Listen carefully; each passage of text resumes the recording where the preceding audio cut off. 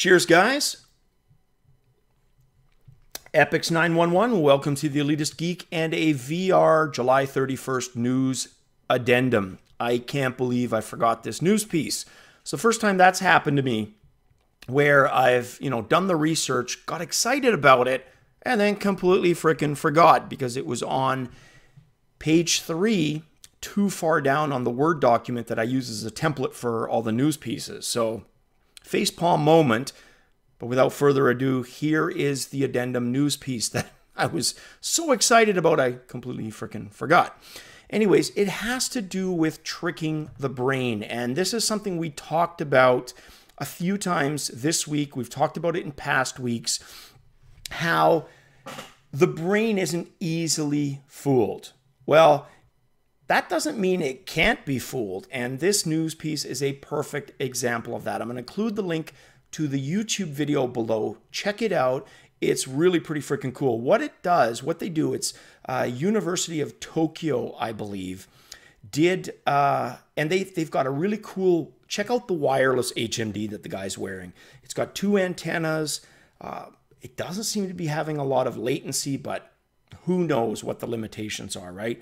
It just looks pretty cool because the guy isn't like us with the Vive dragging 400 pounds of cords around while he's doing this. But back to the story. So the guy he's got his right hand on a wall.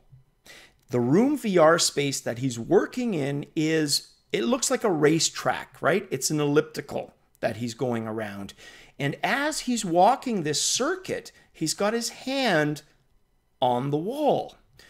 But notice what he's actually seeing and experiencing is a straight passage along some kind of castle wall many stories up. So he's got an edge to the left, right? Space where he can fall. And to the right, he's got a wall. But what he sees is a straight experience.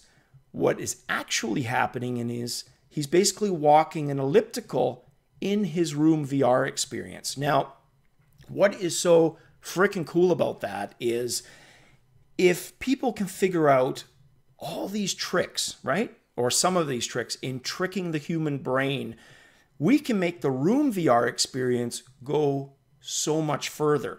Imagine through these types of tricks and trickery, having your brain be able to believe that it's in an arena-sized environment, like a football field.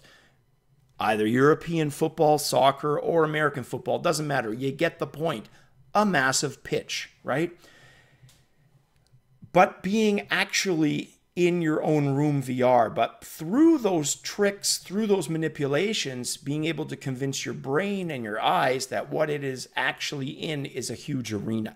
That to me is just awesome and has all kinds of potential for all kinds of games. So take a look at the video. Interested in knowing what your guys' thoughts are on this, let me know. But the concept is really, really cool because you'll see, again, in the video, he's got his hand up on the wall, but he's walking an elliptical, but all the while convinced he's walking a straight line. So locomotion, all kinds of implications for that. Some definitely positive things could come out of that. If it's something that's, fairly easy to replicate within a game environment, that's always going to be the key. But the fact that it can be done so convincingly is pretty awesome. All right, guys, that's it for this addendum. As always, till the next time, cheers. Have an awesome one.